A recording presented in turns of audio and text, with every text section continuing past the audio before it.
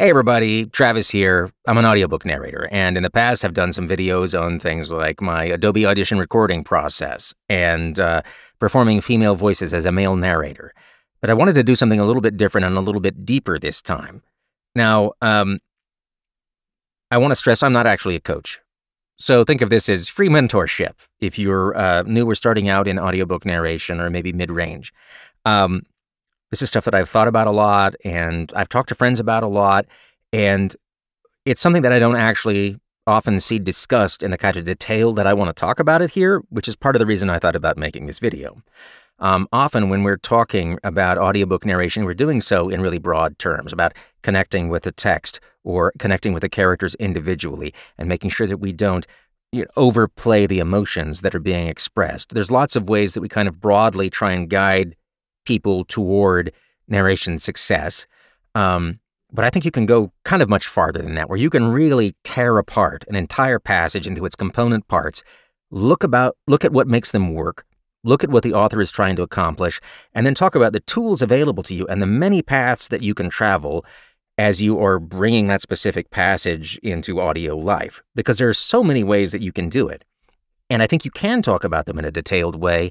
And that's kind of what I want to attempt to do, because it's something I don't really see very often, but I think it's incredibly valuable to talk about it in those terms.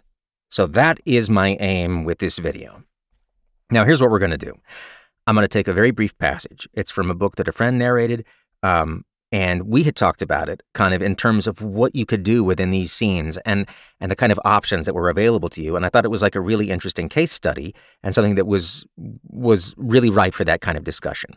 So what we're going to do is talk a little bit about the setup for this scene. We're going to talk about the scene itself, and then we're going to read it a few ways, talking about the specific approaches you can take to reading it, the kind of creative choices you can make, how your voice evokes those choices, the things you do with pace and inflection that cause specific effects in the listener. I mean, I really want to kind of go into the weeds here to a certain extent. And let's see if that's useful to you as an audiobook narrator, thinking about those things in those terms. So, here's the preamble for this scene before we get into kind of tearing it down, to the studs. This is a lesbian romance. There are two characters who have kind of had this romantic tension over the course of the book, and they're all finally having a date. One of them, Ellie, is the more forward of the two. Hunter is the more reserved and nervous. That's kind of our scene. They're sitting down at a restaurant. They're exchanging some initial conversation. This is kind of like, ooh, it's a nail-biting moment, as far as romance goes, where is this going to work out, right? That's kind of your preamble for this scene. And what I'm going to do first is I'm going to read just a paragraph or two in a very neutral way, and then we're going to talk a little bit. We're going to talk about character. We're going to talk about narrative voice. And we're going to talk about some of the options we might have when approaching this scene. And then after we have done that, let's talk a bit about how we absorb and process these decisions and these details and the ways that we disassemble this text so that we as narrators can instinctively act on the thoughts that we have about that text. All right? It sounds like a lot, but we're talking about like a couple paragraphs here. It's really not that much. So first what I'm going to do is I'm going to read this very neutrally to you. Now, I specifically wanted to do this also because this is not something that normally as a male narrator I would generally be cast for. But you can't be afraid about any scene, any sequence, any character. You have to be ready and prepared to try and tackle it and do it the justice that it deserves. So there are two female characters in here. There are no guys whatsoever. We're going to rock it. All right? Again, this is going to be the neutral read. This is not how I would read this. Then we're going to talk about ways that you could read it, and we're going to try a few of them, and we're going to see how it goes. Fair? Hunter waited until Ellie was seated before taking a seat herself. She was having a hard time keeping her eyes from roaming over the vision before her. It only served to make her more nervous. "Have I told you how beautiful you look?" Hunter said shyly. Ellie grinned. "A few times, but who's counting? Thank you again." She deliberately allowed her eyes to take a leisurely inspection of her date. The slight blush that graced Hunter's beautiful face was exactly the effect she was going for. "You don't look so bad yourself." And I'm going to stop there. That's a really neutral read for me. The characters are not particularly evoking a specific emotion. I'm not really pushing a sense of the action in the scene, and the narrative voice is relatively detached. But let's think about this. All right, first let's start with the narrative voice as we come in. There's just the narrative voice is leading us into the scene. It's talking about them taking their seats and Hunter having a tough time not, just looking at Ellie just all over her body and then ultimately getting very nervous. In most books, the opinion of the narrative voice is there for you to find. It's constantly exerting an opinion. It's expressing an opinion about what is going on in the scene. You have a sense of what the author thinks about this, or if not the author, the narrative voice that the author is specifically trying to articulate for the purposes of this book. So, when the author says that someone smiles irritatingly, they're expressing an opinion about their smile. If they say that it's cute, they're expressing an opinion. That opinion can inform the way that you read the scene. These are your guideposts. To me, the narrative voice is the soundtrack. It provides those cues that you as a listener, pick up on that heighten what the author is trying to get across. It's like if you watch Star Wars with no music. If you've ever seen that before, it's like, it's so flat, it's so odd. The emotions that the director wanted me to feel are not being amplified and served to me as part of the narrative construction. So, let's talk about this. This is a scene where two women who have just been waiting for them to get together are sitting down in a restaurant together. Now, there's a couple ways that the narrative voice might be commenting on that specific setup. And I have an idea of what that is because I spoke with the narrator who was narrating this, so I kind of know some of the preamble is. But let's just, for the sake of argument, we'll make a few assumptions. Just imagine that the narrative voice is perched in a booth across the restaurant from these two people sitting down, and they have been watching this relationship bud over the course of this book, and they're kind of like, let's take the opinion that they are indulgently amused at how long this has taken, and that this is finally coming, and they're kind of like the big sister, oh, finally they're going to get together, this is finally going to happen, and they're kind of like smiling and like, oh yeah, here it goes, yep, all right, thank God you guys finally got together. That's one way that we could approach this, right? The other could be more invested and nervous. I'm just going to talk about two potential ways that this might happen. Ideally, you will have picked up on the most appropriate to use based on all of the other context clues that the author gave you over the course of the book. But what I want to talk about here is the options that are available and that you understand that there are options.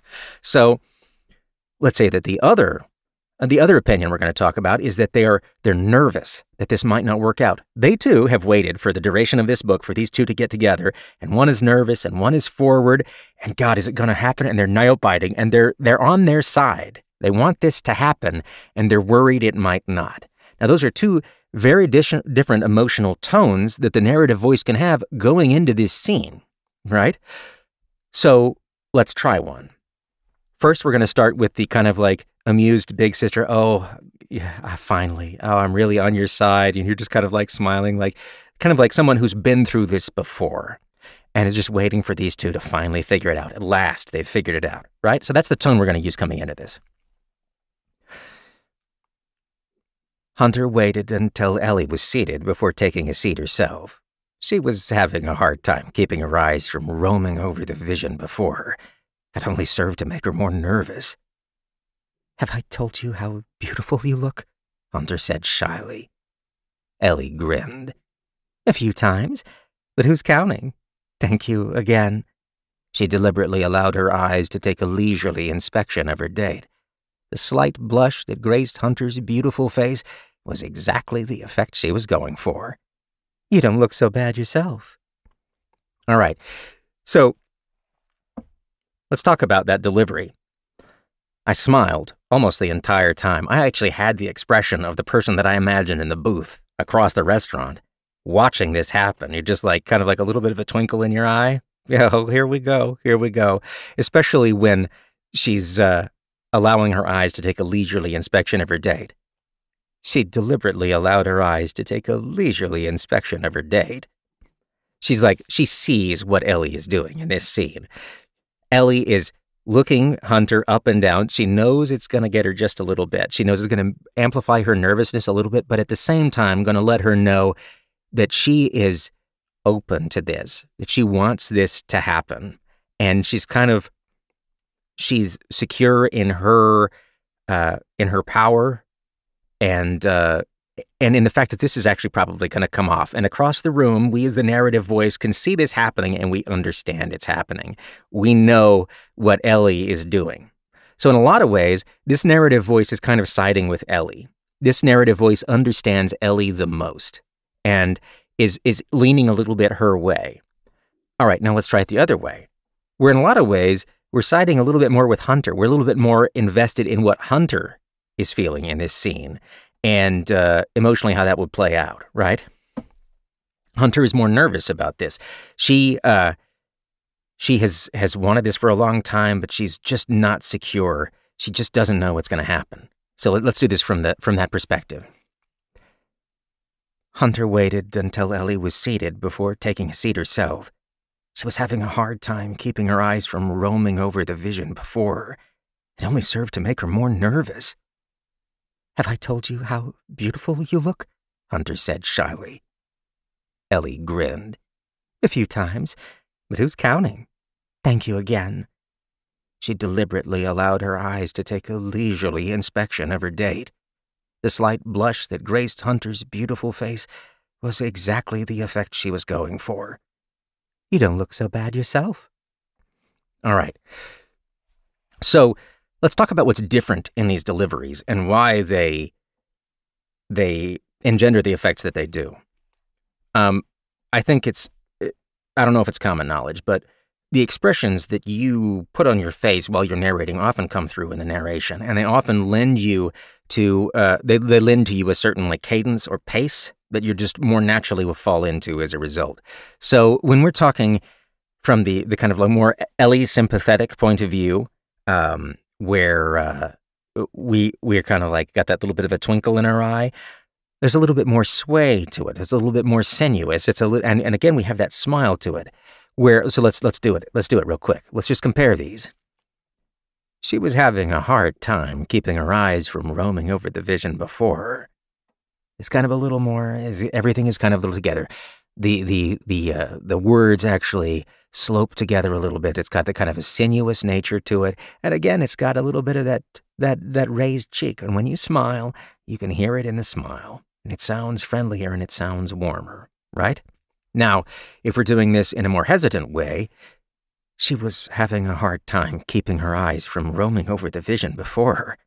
She's like, you can feel there's a little bit more hesitance in between the words. There's almost a little bit of quaver, and it doesn't have that same sinuous quality. Instead, it's a little bit more staccato. We're breaking those phrases up just a little bit. There's almost breath in between them, and that makes that hesitancy come through.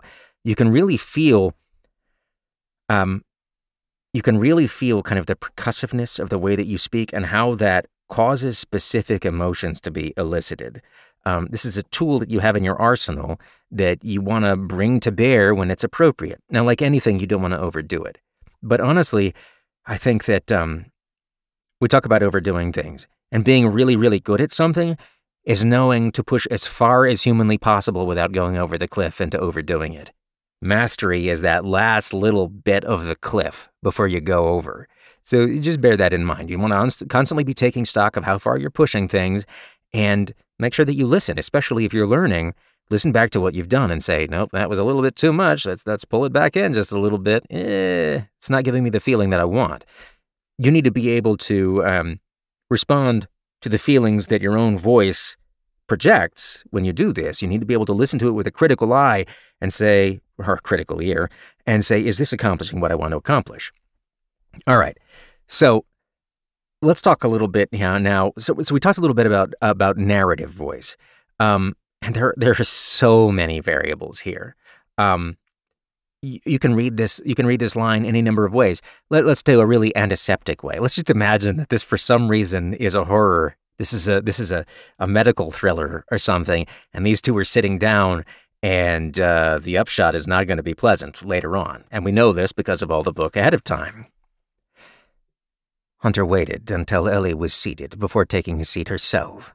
She was having a hard time keeping her eyes from roaming over the vision before her. It only served to make her more nervous. "Have I told you how beautiful you look?" Hunter said shyly. Ellie grinned. "A few times, but who's counting? Thank you again." She deliberately allowed her eyes to take a leisurely inspection of her date. The slight blush that graced Hunter's beautiful face was exactly the effect she was going for. "You don't look so bad yourself." All right. This is totally a more menacing take on it. It's slyer, it's mean-spirited, and you can feel it, right? There's a little bit of fry that comes off of a phrase. Things tend to have a downward inclination. Hunter waited until Ellie was seated before taking a seat herself. The entire phrase, if you listen to it and you imagine it as a line, starts high. Hunter waited until Ellie was seated before taking a seat herself. You have this downward inclination with very little breathing and not a lot of side to side.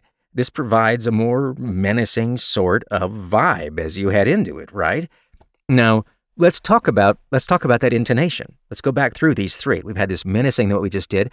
Now let's talk about the more kind of like twinkle in the eye sinuousness. And I like to imagine audio as a wave. You know, your voice goes places, it does stuff, and the terrain it travels is what provides the emotional response. That gives us these cues as humans that we're hardwired to receive. When someone sings a sad song, you know it's sad, right? They understand intuitively the things that they can do with their voice that will make a song sad. Well, you have the same power. In fact, you have greater power because you have so much more latitude to use it, and there's so much subtlety of emotion that can be expressed with very, very, very tight control, right? All right, so let's talk a bit about our kind of like twinkle in the eye, we're on Ellie's side approach to this scene. Hunter waited until Ellie was seated before taking a seat herself. Now, did you hear how that happened? Hunter waited until Ellie was seated before taking a seat herself. It's kind of like a little bit up and down. There's a little bit of a playfulness to it as it goes up and down. It doesn't have this relentless downward track. Now, let's talk about the nervous version, right? Hunter waited until Ellie was seated before taking a seat herself. This stays almost on the same line, but it's constantly staccato stuttering with little pops. It's almost like, imagine someone taking stutter steps. They're taking like little shuffling, hesitant steps forward. Your voice is doing that, right? It's this little dun-dun-dun, dun-dun-dun, dun-dun.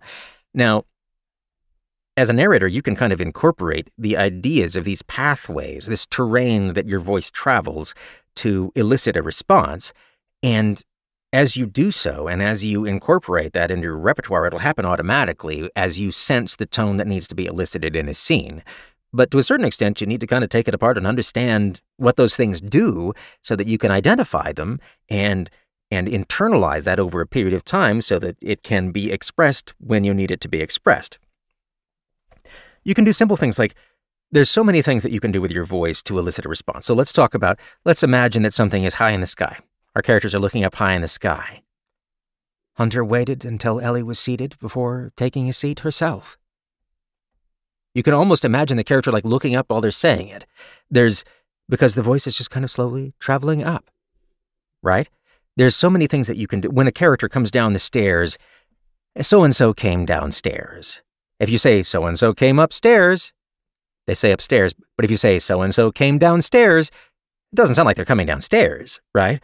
The pathway that your voice travels affects the expectation you have as a listener.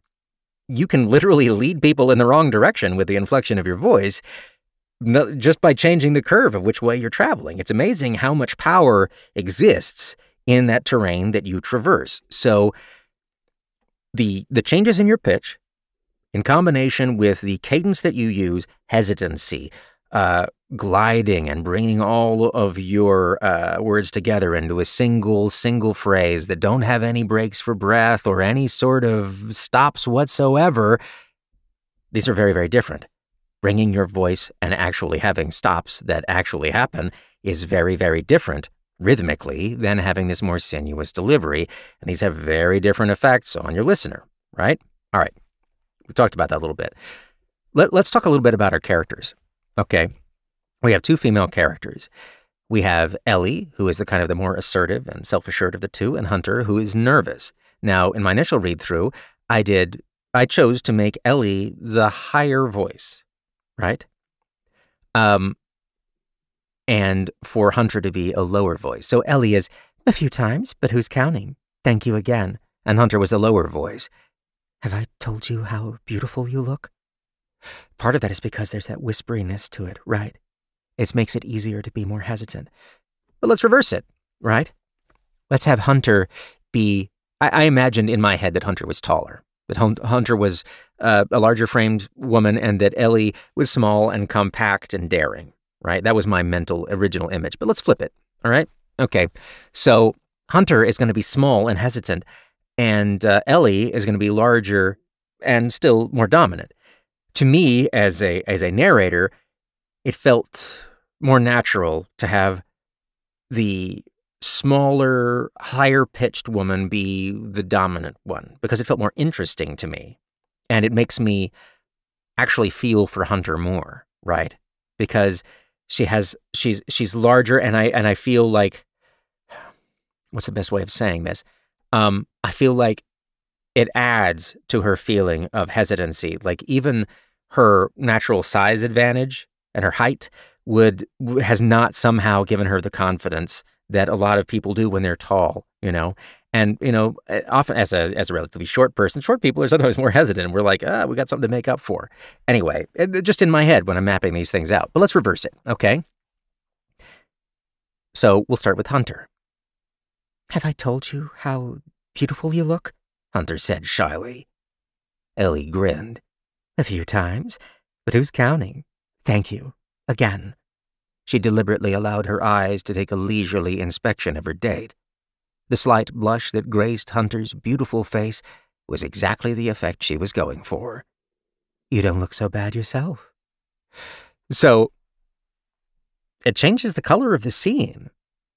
So, thinking about how your character voices and the choices you make as far as their pitch and their placement affect the feeling of the most prominent scenes they're in is actually kind of a valuable thing to do.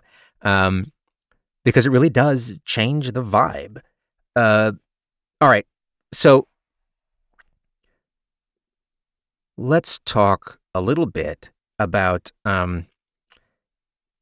character voice. Let's talk a little bit about articulating a character's voice and the terrain that you can navigate with their voices in the same way that the narrative benefits from these large changes in pitch over the course of a passage. Character voices benefit from this as well. And I think as narrators, especially when we're trying to partition off a large cast or we have a lot of characters that we need to keep straight in a scene, we tend to want to find a pitch that they're at and try and keep them at it. We want to keep this stratification of characters in our mind. And I think, by and large, that hurts us. And we generally need to push a little bit beyond that and break out of it, right? So a lot of times, let's do an example. Let's do Hunter saying something shyly. Actually, let's do Ellie. Ellie's easier because she's got more terrain going on here.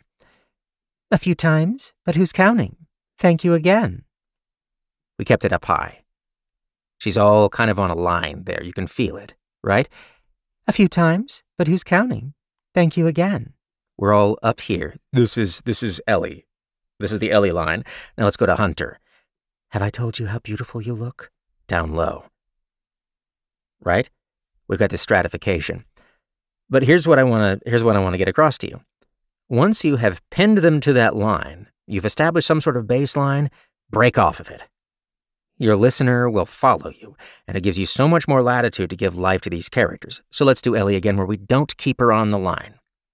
A few times, but who's counting? Thank you again. She starts up here, but who's counting? Thank you again. And she gets huskier as she goes down. Our voices go all sorts of places. I'm doing it right now. I'm up here, and then I'm down here. I rumble a little bit, and then I'm up here again. It's still my voice. Let your characters have that latitude. Your listeners will follow you. Once you have established the tone and the cadence for that character, and you give them that spot on the bar to pin them to, You can let them travel, and once you let them travel, they will be able to emote and provide so much more as characters to your listener. All right. So we've talked a little bit about narrative voice. We've talked a little bit about character voice. One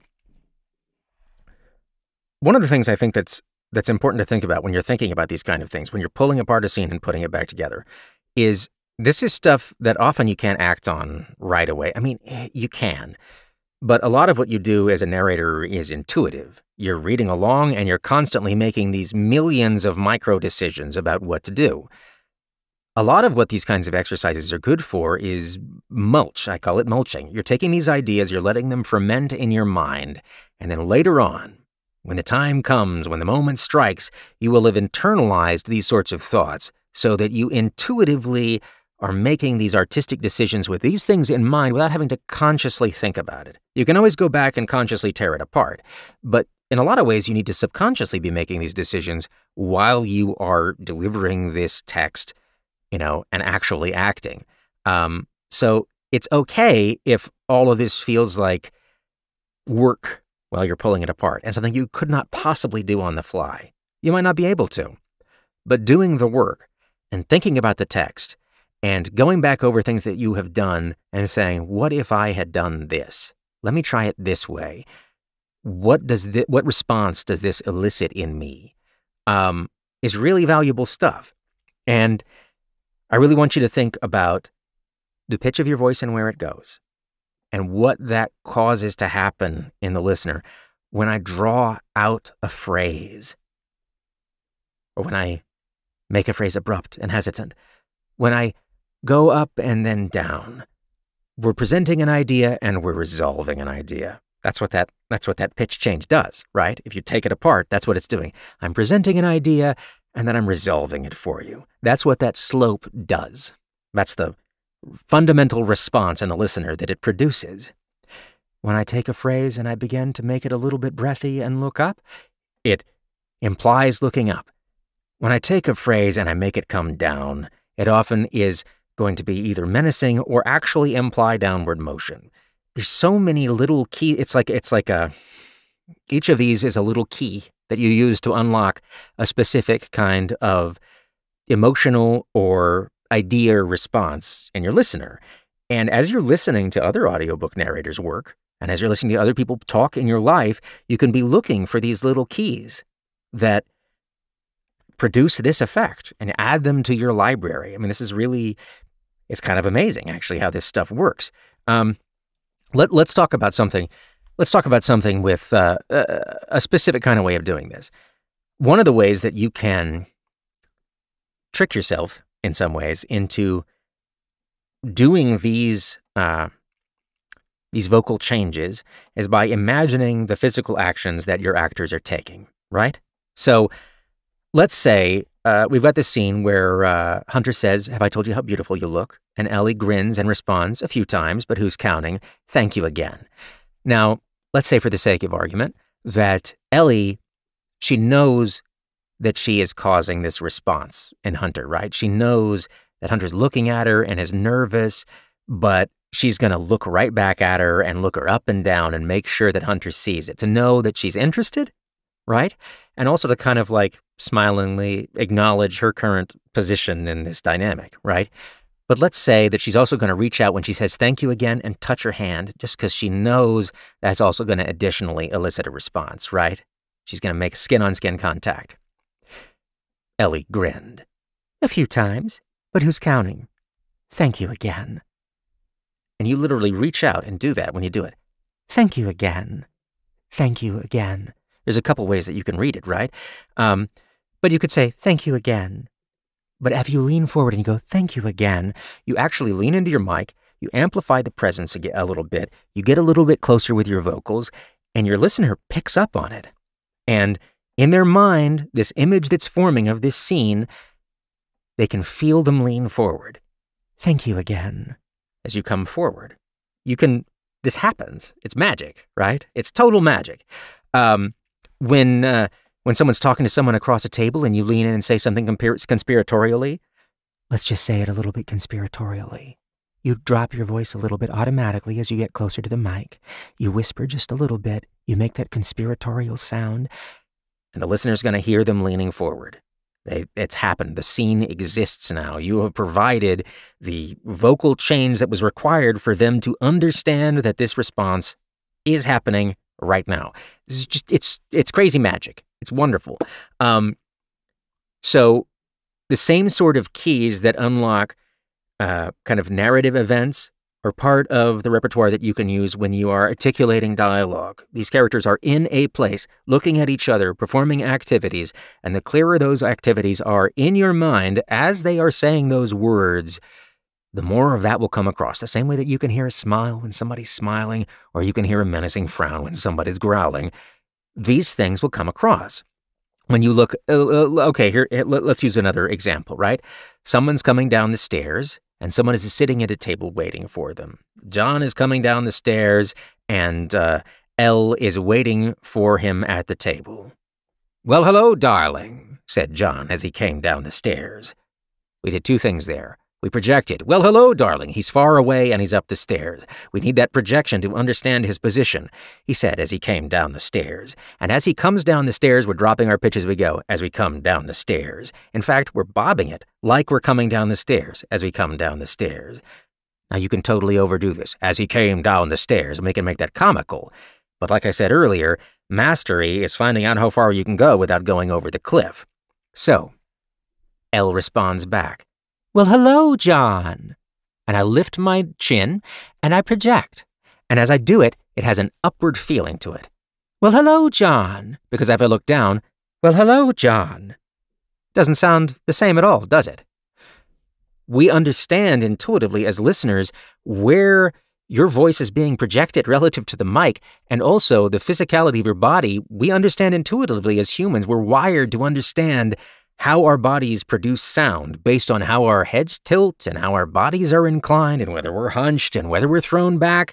And these all will inform the way that your dialogue is delivered. So keep that in mind. Again, these are all keys, but you can use physical acting to unlock a lot of them for yourself as you're doing this.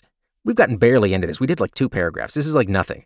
But we've talked for I don't know how many minutes now about how to pull these things apart and what sort of individual details are available to us, what sort of surface area is available to us to pick at as we're thinking about these scenes.